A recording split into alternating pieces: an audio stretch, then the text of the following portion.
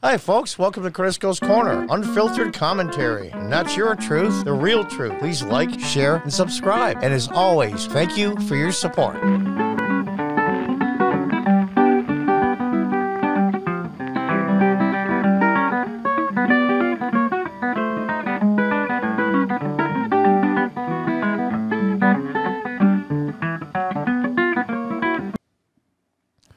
Hi, folks. Welcome to Crisco's Corner. For the Daily Mail, the Democratic brand has been tarnished. Yeah, no kidding, you think? DNC chair says party needs to battle the damage that has been done to it by movements like defund the police to win over rural voters. You know, I am really critical of the Democrat Party. I live in upstate New York, here locally, statewide, and in Washington. These mental pygmies are so self-unaware that it's staggering. It's staggering that these guys make this much money and can be this wrong. Let's read on. The head of the U.S. National Democratic Committee has admitted the party's brand has suffered damage, quotation marks, and argued that Democrats should be more attractive to rural voters with better messaging. To rural voters, are you insane? You call every single person that voted for Donald Trump a racist. You call everybody that doesn't agree with your back crap crazy racial theories and ideologies and your diversity pushes. If they don't agree with them, they're racist and monsters and anti-American. White is bad. Woke, whiteness, white supremacy. White is evil. Okay. We're going to have better messaging? How about let's start with not calling them names? I think that we have to do as a party is battle the damage to the Democratic brand, DNC Chair Jamie Harrison, who ran against Senator Lindsey Graham in South Carolina last year. Yeah, that must be his consolation prize. He gets to be DNC Chair if Lindsey Graham had an opponent. He said on Daly's Beast, New Abnormal Podcast. Good name. That's a good name, though. New Abnormal. I've experienced my own race. Lindsey and his crew of dark money. Oh, yeah. We found out now the hundreds of millions of dollars that were funneled through nonprofits to farm Democrat votes for Joe Biden out of major cities. That's not dark money. He's got a set of balls. Effectively labeled me as somebody who believed in defunding the police, he continued. Well, yeah, you did. My grandfather on my stepfather's side was a Detroit police officer for 40 years, so I don't believe in that. My grandfather on my stepfather's side. So it's not even a blood relation, but still, it doesn't matter. It means nothing. So I don't believe that. But they were able to do it because the Democratic brand has been so tarnished in South Carolina that people would believe anything. No, you don't have to make up stuff. If they said Jimmy kicked the puppy the other day, they would have believed it, the party chair said. It's not even just with the Republicans. The Democrat brand with some of the folks who are core at the base of our party is not the greatest. Yeah, because of that moron pictured right there. And it's not Biden and Harris, even though that's part of it. It's the idiot AOC. And so I want to spend a lot of time, energy, and effort understanding why the brand is where it is. Where it is and what can we do in order to improve it? You know, I think these people actually believe this crap. They're so self-unaware of how ridiculous their ideology and how ridiculous their governing style is and what they propose to do and what they are doing. You want to improve the Democratic brand? Go in the House of Representatives and the U.S. Senate and tell them to shut the F up and work for the American people instead of trying to gain control and power for the next 2 generations. Harris said the Democrats are fighting for policies that would benefit voters in rural areas and lamented that the party hasn't been able to make these voters realize what's best for them. Oh, I see. You don't know. See, that's typical. Typical progressive leftist BS. You don't know what's best for you, but we do. And that is their problem. we have to take credit and claim the things that we have gotten done over the course of this next 2 years. We're going to do a lot for rural America. The American Rescue Plan has so much in there for rural communities across this country. It'll have a huge benefit. This infrastructure plan, when we get this done, the broadband component alone will totally transform rural America. Oh, because they can get better internet access? Are you really that stupid? You don't think these farms have satellites and hookups? That the colleges and the high schools and the junior high schools and elementary schools in rural areas don't have internet? What do you think? They have dirt floors and they walk around barefoot? I mean, these people are nuts. It's one of several self-assessing assessments leveled by Democrats in the wake of the 2020 election, which saw the party retake the White House and the Senate, even as their majority shrink in the House. It didn't shrink. They got clobbered. Soon after the election, Commentator Bill Maher, a self-identified liberal, accused Democrats of hypersensitive woke BS that cost them ground in the House. Because they destroyed themselves. Just like I said in the previous episode concerning social media.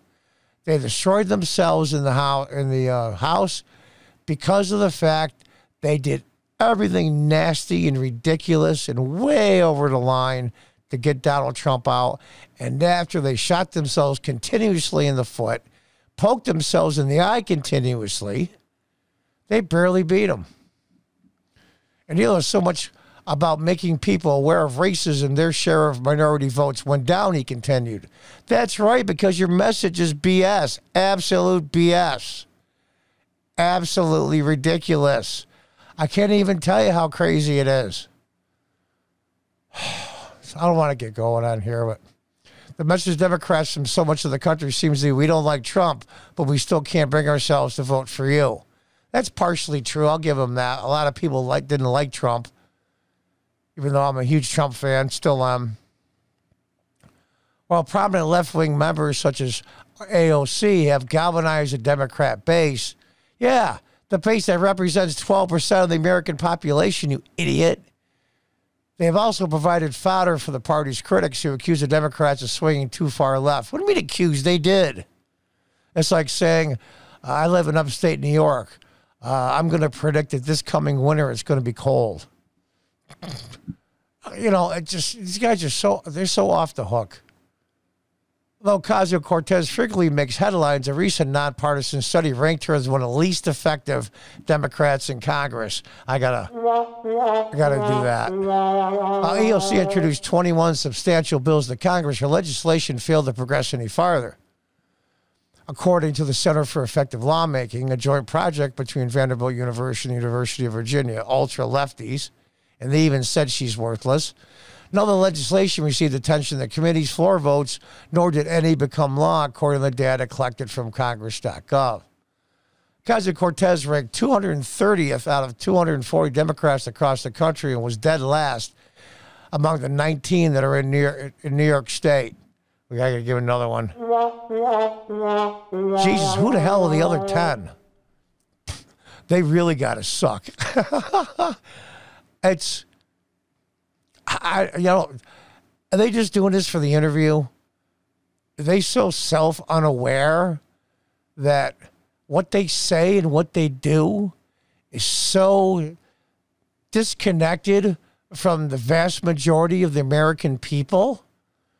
They didn't vote for Joe Biden. Many people voted against Donald Trump. Which was really weird because I'll tell you the truth, I was so happy that Trump won when he won. But number two is when the Democrats took over the House in Trump's third year, I thought to myself, okay, here we have an opposing party running the House of Representatives. We have the Republicans running the Senate and the Republicans in the White House. Okay, you have to sit down with the Democrats in the House and get things done. And I thought to myself, oh my God, my God. What do we have here? We have literally the world's biggest deal maker. And what do these morons do in the House? Nothing. Impeached them twice. All kinds of crazy stuff. Russian collusion and prostitutes in Moscow, and it was news for like 3 days on CNN that he got 2 scoops of ice cream instead of 1, and all kinds of crazy stuff. Like he sided with the neo-Nazis at Charlottesville, and he hates brown people and black people, and the attacks were constant. And anybody that even showed any leaning towards voting for Donald Trump was condemned as a monster and a racist and a homophobe and xenophobe and every other phobe you can possibly think of. And the media pounded relentlessly, and so did social media. Then this guy says, well, I wonder why our brand's a little tarnished. Are you effing kidding me? I live in New York State. I don't live in New York City, not even close. Those of you not familiar with New York, I'm way upstate in Binghamton. Might as well be on Mars compared to New York City, where this mental pygmy is from. This is the same genius I saw in an NPR interview once when the unemployment rate in 2000, it was 18 or 19, was the lowest for Black and Latino Americans in U.S. history. And this genius turned to the interviewer and said, the reason why it's so low is because some people have 2 and 3 jobs. And the interviewer looked at her like, what? You could read somebody's expression on their face. So she asked it again, figuring she misspoke, and then she doubled down. That's who we have running this country. And that's who represents a whole bunch of people in Queens. It's amazing to me. It's amazing to me.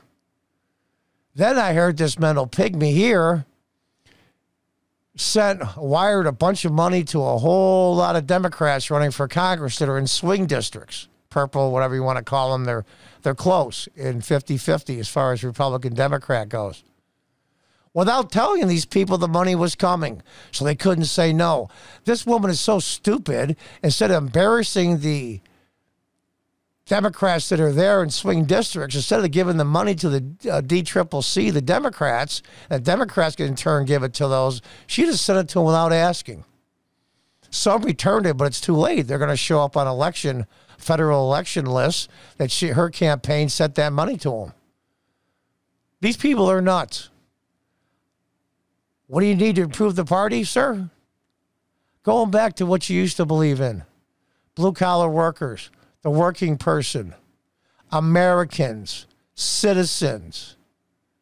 Instead of promoting like she did, and it's been done in San Diego, you can't go to school at all in San Diego and California. But the unlawful minors that cross the border are getting one-on-one tutoring in San Diego, while citizens of San Diego and taxpayers there can't even go to school in a regular class. This is why you're disconnected. This is why you will fail again. So I make fun of this guy and these people being so self-unaware of their idiocy. And at the same time, I'm happy as hell. Because if they haven't caught on yet, they're never going to. They think the world is flat. And they're in for a rude awakening. The only thing that I hope and I pray for in a year and 8 months when these people are destroyed in Congress and hopefully in the Senate as well, that they realize the damage they've done to this country. And I hope this damage is not permanent and it can be fixed. We'll see. We're at war. Put your helmet on and get started. Don't lay down to these people. Start the local level. All you conservative people and Republicans, get a hold of your local parties so you can help local candidates at the local, state, and federal level. Now's the time to suit up. Just like when war starts, the draft starts. We need an army. Get in there and help. And until next time, folks, goodbye and good luck.